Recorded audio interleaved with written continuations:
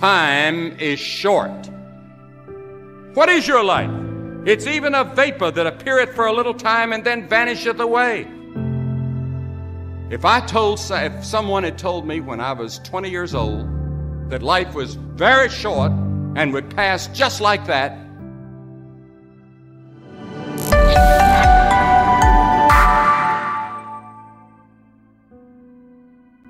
I wouldn't have believed it. And if I tell you that, you don't believe it either. I cannot get young people to understand how brief life is, how quickly it passes. It seems like yesterday I was in school. Every one of us here has been given the same amount of time in a day. 1,440 minutes a day, 168 hours per week.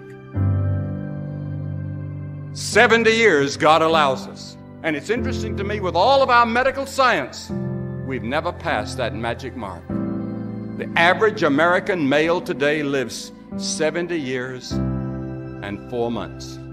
The average female, 73 years and 6 months. More people live to be 70, but the average age of an American is still 70, as taught in the Scriptures. What a thing it is when you think that you have just one short life to spend, and it'll soon be over. I'd write down my priorities in life, and I'd get committed to certain priorities. Now is the accepted time. The things we ought to do, the classes we ought to take, the books we ought to read, do it now. The family that needs you, spend more time now. Write that letter home now that you've been meaning to write. Money you ought to give now. Time for study, do it now. People you ought to witness to, do it now. Every time the clock ticks, it seems to say now. Today, if you will hear His voice. There may not be a tomorrow for you and for me, because there's a warning to time.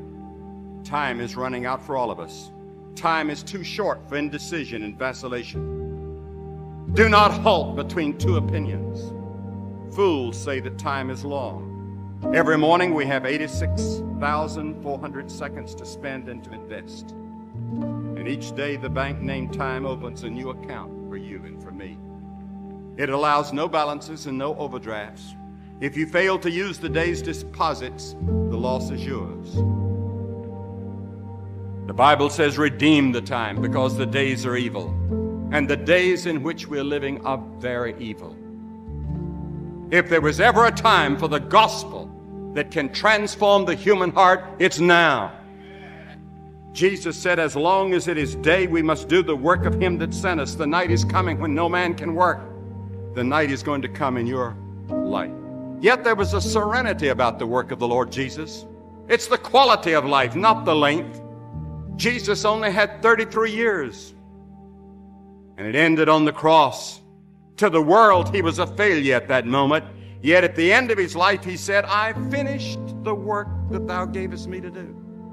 It doesn't matter whether you live another year or 2 years or 5 years.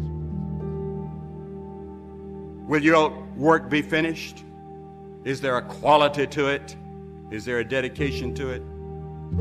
Suppose all of our members tithe their time to witness for Christ as we tithe our income for the church. Fill your heart with the Word of God. I've found that those who know the Scriptures are the ones that have the power today. But we need men and women who walk with God. And if you do that, you too can finish the work that God gave you to do, and help us to realize the brevity and the urgency of time. And may we invest what little time we have in the kingdom of God.